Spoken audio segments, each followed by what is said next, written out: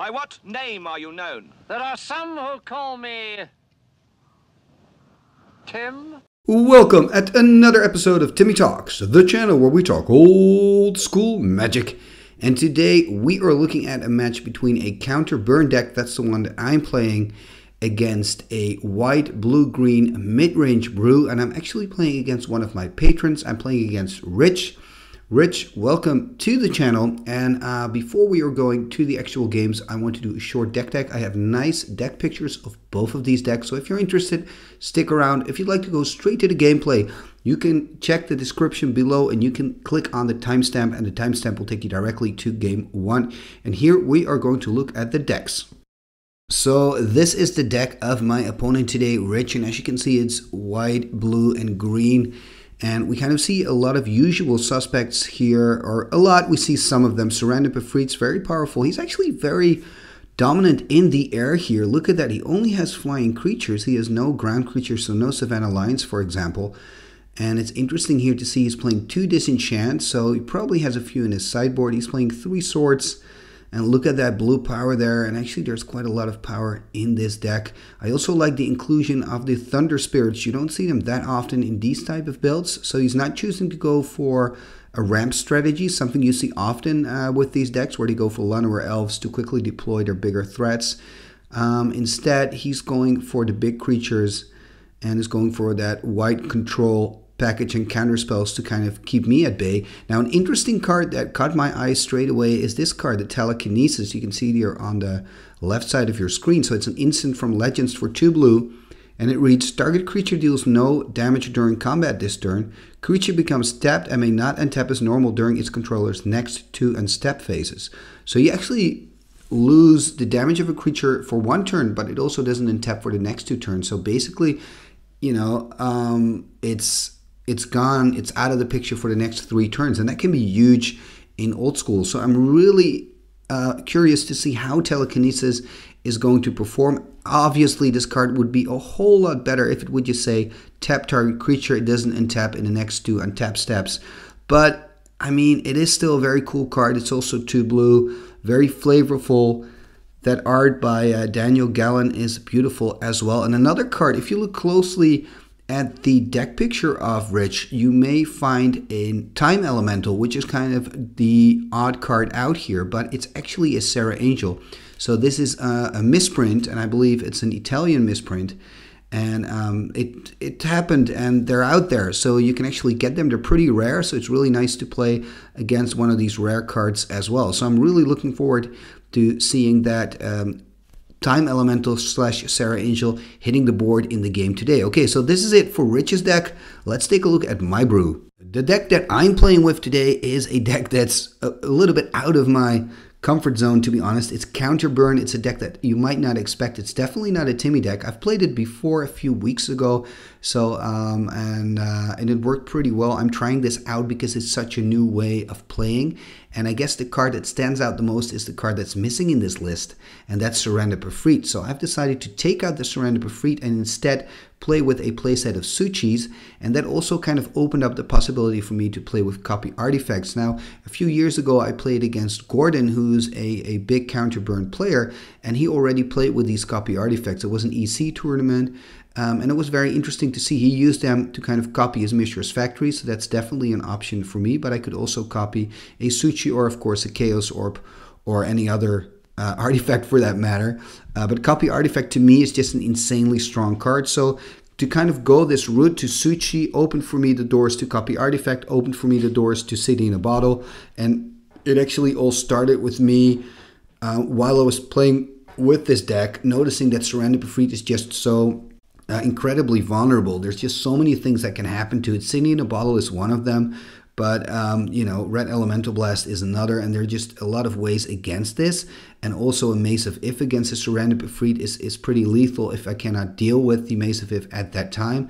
And this is also a deck where you can hurt yourself a lot with the Psy Blasts and the City of Brass. So you also see that I only play with 2 City of Brass, so I've went back from 4 to just playing 2 City of Brasses. So I've kind of adapted my whole deck, and I'm trying out this new kind of mix. And for me, playing counter burn is very, it's not in my nature. Like I like to build up stuff and to do goofy things. So playing very much on value and waiting until the end step of your opponent before you do something, that's really new for me. So it's interesting to kind of try to develop as a player. Anyway, enough said. This is my list. Let me know what you think of my choice to take out the Surrender but Freed. Am I simply crazy?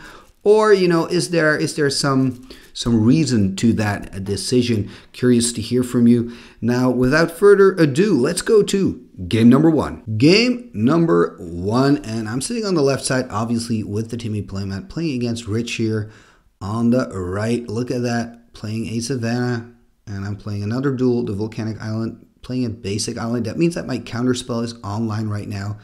Beautiful lands. We are playing according to Atlantic rules, by the way, so the biggest difference here in this game, because we're both not playing with Fallen Empire, but that's that we're playing with Mana Burn. And look at that, I've put a Loa on, but there is a very quick strip mine, of course, one last activation for me with the Loa. And playing here a Mishra's Factory and that Mox Sapphire, so I can start dealing a little bit of damage maybe if I activate it. Probably not going to do it because I'm afraid for disenchants and swords with that white mana open there. And a City of Brass from Rich here. So let's see what I do. I'm actually playing another basic. And I like a lot of mana because that kind of gives me the option to always keep 2 blue open. Playing with Counterburn, I like my counterspell options. And it looks like I'm a little bit in the tank here, deciding not to play anything or to activate my factory, instead passing turn here. Rich taking damage from his own City of Brass, going to 19. Look at that, a beautiful Thunder Spirit. Beautiful card. No counterspell for me here, because I can, of course, exactly play a Chain Lightning. I think, by the way, that, you know, chaining a Thunder Spirit, how in thee is that possible? And I think they should change that. And because he stepped out, by the way, I'm attacking with my factory, seeing an opening there, putting Rich on 17. And there's a second Savannah here. No Savannah lines in this brew from Rich. And he's almost at 5. And that means he can start playing out some Serra Angels. Now remember, we haven't seen each other's deck lists prior to this matchup. But of course you can expect a Serra Angel. And there it is. Wow. And I think this is a problem here for my opponent. Opens 2 white, so probably he's going to disenchant here. But if I can counter the disenchant, I think that Rich is in some serious trouble here. Playing the disenchant, there is a counter spell, and this is big. This is big, because that means that Rich now only has 4 mountains. And that means he basically cannot do anything. And I don't know if he plays... of course, I just saw the deck list, but I don't believe he plays with any basics. He does play, of course, with Moxen. So if he can find the right Mox, he can maybe do something. He just needs the Mox Pearl and a disenchant in hand. Now I'm playing a Chain. He can send it back, choosing not to. And I think that's a good decision. So he goes to 14. And what I have to do now is be really, really patient. And let's see what Rich can do. If he can find a way out of this Blood Moon. And he just has to discard, so there goes an If-Biff Ifrit. Really nice card. It's a 3/3 from the Arabian Nights, and it has a built-in Hurricane, so it's really cool. Now playing out my second Blood Moon, just to make absolutely sure that I don't give Rich an opening. And now he can play his Serendip Ifrit because he found that basic island, so he can finally do something. And I'm casting a counter spell here. That's pretty brutal. And playing a basic mountain on top of all the mountains that I already have at the moment. And for me, this is a great position to be in, because I can just do whatever I want and also see if I can collect enough counterspells in my hand to do something when Rich is able to play out just anything. And I have the double Blood Moon here, so even a single disenchant will not give him an opening. And this is good. This is a Time Twister. There is a double bolt from my side, so that means he goes to 8. I'm not sure why I'm not shuffling in that Loa. Maybe because I put it like upside down, kind of landscapey. I'm thinking that it's exiled, but it's not exiled. So, I mean, I should just shuffle it back. Okay. I decide not to. I guess I just made it a gentleman's game. And interesting to see this, to look back at this. I'm just completely forgetting to shuffle in that Loa. It's still Rich's turn, and he's playing a Serendip Freet. The question is, will I counter it or will I just use a control magic? I think countering this card is important. Decide not to. I guess I didn't draw any counter spells, or I would have countered that Chaos Orb for sure. And so despite the double Blood Moon, Rich has managed to play out 2 threats here on the board. Let's see what I can do, playing out my own Chaos Orb. After playing out that Soul Ring, passing the turn here. He taps a land to activate his Chaos Orb. And let's see, he's choosing his target, choosing one of the 2 Blood Moons. And here's the flip, putting it in slow-mo. Bam! Nice hit, Rich. And that's one of the Blood Moons is gone, so all he needs now is a Disenchant and of course a white mana source. And I still have my Chaos Orb here, but I'm choosing not to use it yet. Instead, I'm using a Psyblast after the damage, and boom! Oh, it's over actually. I'm not even playing it on the Serendip Freet, of course playing it on his life total because he was on 8, and because of the damage by the Serendip Freet. Okay, good thinking, Timmy. Just complimenting myself here. Guess what else can you do? Okay, so we are going to sideboard, and we'll probably see some blue and red Elemental Blast Wars coming up in game number 2. So see you in a moment. Game number 2 is about to start, and I think that, you know, Rich will probably have boarded in some more weapons against those Blood Moons. So I don't think Blood Moon will be as dominant as it was in the first game. And look at that, Rich is taking a mulligan, it seems. So he's going down to 6. Starting with the basic island, cracking a Lotus. There's a Thunder Spirit. Okay, wow. That is cool. You don't see that often, you know, Black Lotus into a Thunder Spirit. Wow, Rich, that is nice. That is very sweet to see. Attacking here, and I gladly take that damage. That's really cool. And a passing turn after playing that Savannah. So I'm on 18 here. Playing my City of Brass. That means that counter magic is turned on. But hey, he's got the Thunder Spirit, so he's all good. Playing his own City of Brass passing turn. Let's see here. Playing a Mishra's Factory. And attacking here for 2. So I'm going to 14 here. So this Thunder Spirit has already dealt 6 damage. And this is interesting. Another card coming from the sideboard, King Suleiman. And this is obviously a card put in there because he's expecting me to play with Serendip Freets. But I'm actually playing with City in a Bottle main.